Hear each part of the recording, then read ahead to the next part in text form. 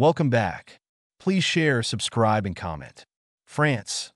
Alerte, enlévement, Santiago title. Alerte, enlévement. The search for Santiago, the vibrant streets of Paris bustled with life, but the air was heavy with an unshakable sense of urgency. Flyers displaying the innocent face of a young boy named Santiago, his big brown eyes twinkling with curiosity, had been plastered across cafes, schools, and metro stations. Just days ago, Santiago had vanished without a trace, and the city was under an alert enlévement. The French emergency alert system triggered to mobilize the public in the face of a child abduction. Among the crowds was Clara, a local journalist whose instincts tingled with the press of a breaking story. Santiago's disappearance struck a chord deep within her.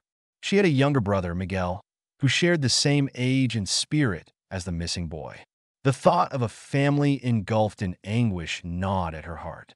As she observed the near desperation etched on the faces of Santiago's parents, she resolved to uncover the truth behind this alarming event.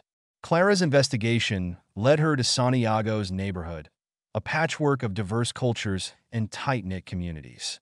She began interviewing locals, piecing together the timeline of events leading to Santiago's disappearance.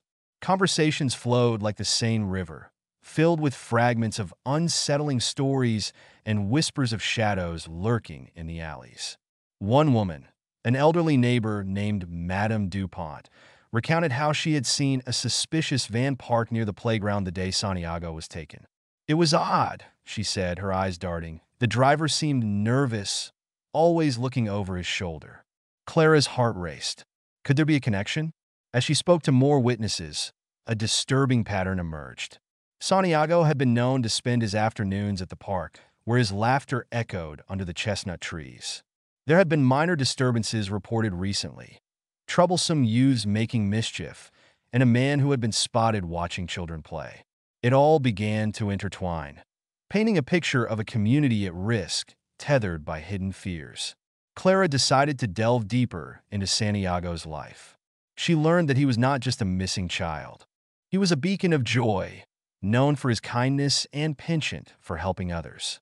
Yet beneath the surface lay concerns. Santiago's family, recent immigrants from South America, faced cultural challenges and vulnerabilities that left them exposed.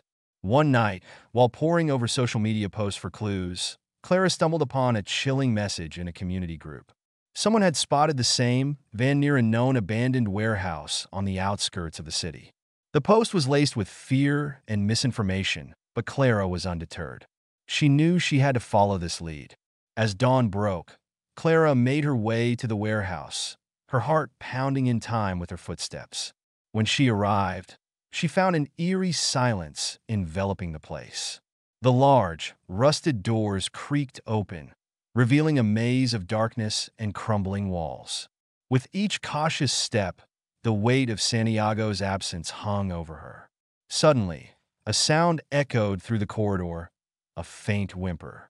Clara's instincts kicked in, and she followed the noise, her mind racing with possibilities. She rounded a corner, and there he was, Santiago, scared but unharmed, sitting against the wall, his eyes wide with relief at the mere presence of someone. Behind him stood a figure, a man clad in dark clothing, his expression frozen in shock at being discovered. Clara's pulse quickened. With Santiago so close, she couldn't risk alerting the man. All she could do was think fast. She stepped forward, raising her voice with an unshakable confidence. "Let him go," she demanded, the authority of her voice catching him off guard. "You have no power here." Her boldness shocked the man, who hesitated just long enough for Clara to rush towards Santiago, enveloping him in her arms. The moment was brief but electric.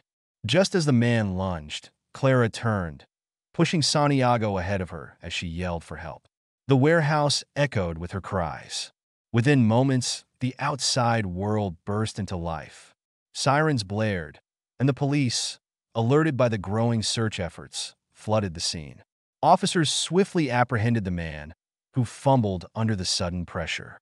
In the days that followed, the media lauded Clara's bravery, but she knew that the true heroes were the community members who rallied together, the strangers who cared, and the authorities who responded swiftly. Santiago was returned to his family, who embraced him tightly, their tears mixing with laughter. With the city alive with relief, Clara reflected on the intricate web of fear, devotion, and connection in a place like France. Santiago's story had awakened them all.